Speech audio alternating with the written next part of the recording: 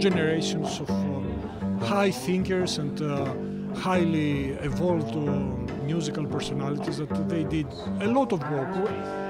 We are lagging behind, but I think now we're moving faster in order to catch up. I think we're catching up.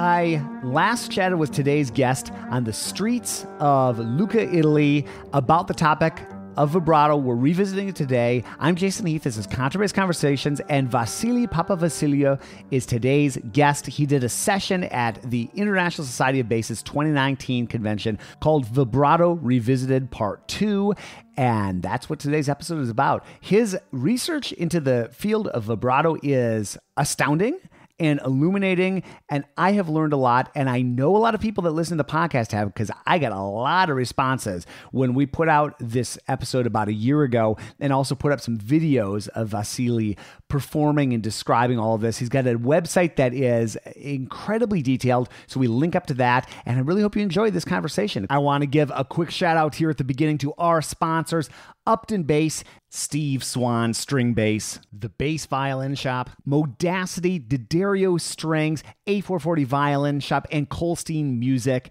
Thank you so much, and here we go with today's episode.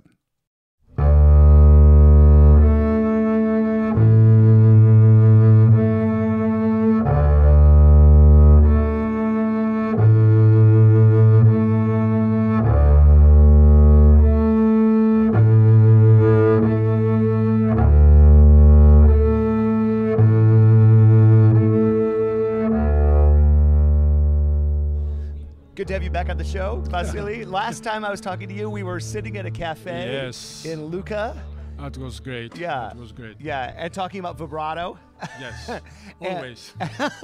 And so you're back, here we are now, Indiana, ISB Convention 2019, and you just finished a session on vibrato. Yes, Vibrato Part 2? That was called Vibrato Revisited Part 2. Okay, tell me about what you just did. Yes, now in this second part of Vibrato Revisited, now I used more of repertoire examples, how we apply the various vibrato elements in differential ways in order to create crescendo effects or dynamic effects and shape the musical phrase in general. Mm-hmm.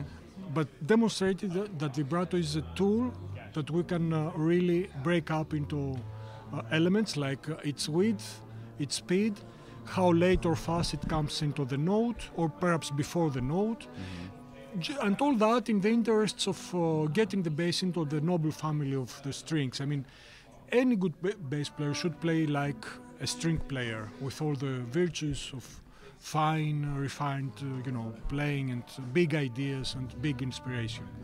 Do you find, do some of the other string instruments, violin, for example, do they have tend to have a wider tonal palette with vibrato? Do they tend? Yes, absolutely, because they have an older tradition. Yeah. They have so many generations of high thinkers and highly evolved musical personalities that they did a lot of work. We are lagging behind, but I think now we're moving faster. In order to catch up. I think we're catching up. Well, when I put out our episode last year, people were fascinated. I got some really great comments from people. Just like, first of all, some people said, what an amazing player you are, and just like your tone and the expressivity. And it was just really interesting for people to think a little bit more in more detail about vibrato. Exactly. And one of those things that people seem to always talk about is, do you vibrate above and below the pitch? Do you vibrate to the pitch? I know we've talked about this, but in case someone's listening for the first time and they're wondering, tell us your thoughts and experiences. I try to play below the pitch. Yep. Because it's the normal practice of violin players of the great violin tradition. Mm-hmm. There are good reasons to do that. Yep.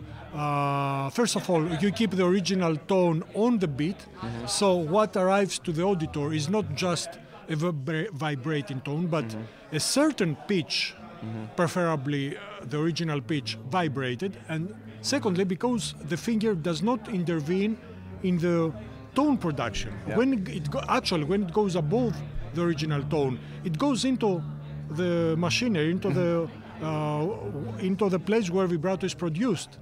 It creates character. Yeah. I would never say no. Yeah. It creates character. But to me, it's when I listen to a player, it's very clear when he goes above the tone. And I'm asking myself, did he want to have that? Or did he choose to do that? Or is he used to playing like this? And this to me makes a difference, and this expresses somehow the spirit of my work. Do what you decide and not what you're used to. Perhaps it coincides, but sometimes not. Yeah. So be more conscious about what you're doing. Sure, that makes sense. Yeah, be more intentional. Yes. Don't just do because my teacher told me so, or because that's the way I've always done it. Yes. Not habit. No habits, no ceremonies. Everything. You've got such great detail on your website about all of this, and I'll make sure to link up to that. It's great, the detail and videos and all sorts of things. So definitely, if you're listening, definitely go check that out. I'll link up to it. But in terms of just what you do on a daily basis to maintain a wide palette of vibrato, like what do you have some warm-up exercises that you do? Yes. What do you do? Actually, I'm a little lazy to do all that is written on, but I would do it if I had to become the best of myself. It's there, and it's practice I've used it in the past. But like I say in Vibrato Revisited 2, it's very crucial to define the point of pressure, the exact point of pressure of each finger, in order, no matter if you play on thumb position, or in intermediate or in neck position, no matter what the angle of the finger, it always touches the string, presses the string in exactly the same spot. This is one of the best ways to keep continuity of vibrato and the same quality and character of tone. If you have the same quality of tone, then you can intervene into the phrase. This is number one, to really, from note to note, to have constant homogeneity of tone. Okay. We don't have it so often. You listen to a player, even good ones, and it's a different sound on the neck, different sound on, and we're used to it. Right. We say, that's we can by ear judge if it's thumb position or neck position. But that's a technical limitation. We shouldn't have to. We should be able to do everything in these different registers. We should. Yes, exactly. We should produce the same tone, no matter if we play neck position or on thumb position or whatever, in order to have continuity of the phrase. And furthermore, in order to have the same vibrato. It makes it's the same technique like the good piano players do, that they don't feel if a finger is shorter or longer. They just have the technique to make the fingers feel equal on the finger, on the fingerboard. So this is a scope, and actually, as one who is interested will say, I will take also the when the open strings of the bass, we strike them or play with the bow, they produce like a sus 4/7 chord when you play open. Right. Accordingly, when you put your finger across the strings, just one finger, they play also sus 4/7 chord.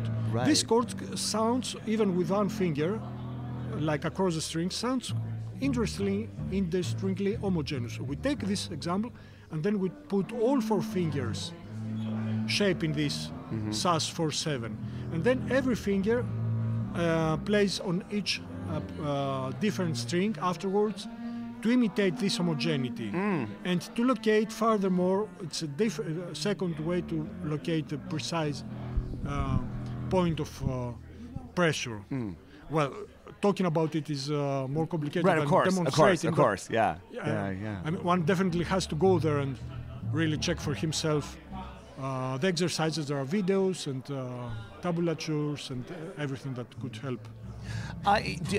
Use it, recording yourself, video recording yourself, audio recording yourself, using a mirror. How do those various tools play? Do you find that helpful in developing vibrato?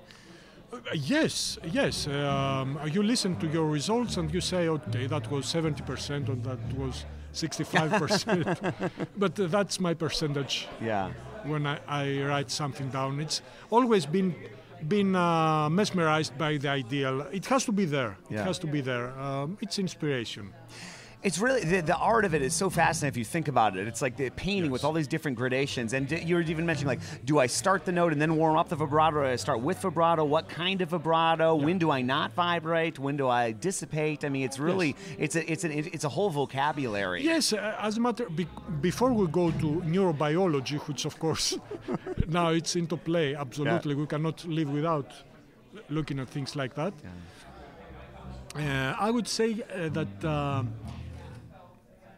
with what I propose in Vibrato Revisited, it's about minimizing the practicing time, not requiring more. It's just about doing things with more decision, to be more clear what you're looking for, not just playing a passage for innumerous times with some vibrato until you listen the sound you would like. Now you say, I decide to put little vibrato, then more vibrato, then more, then less, then what, there no vibrato.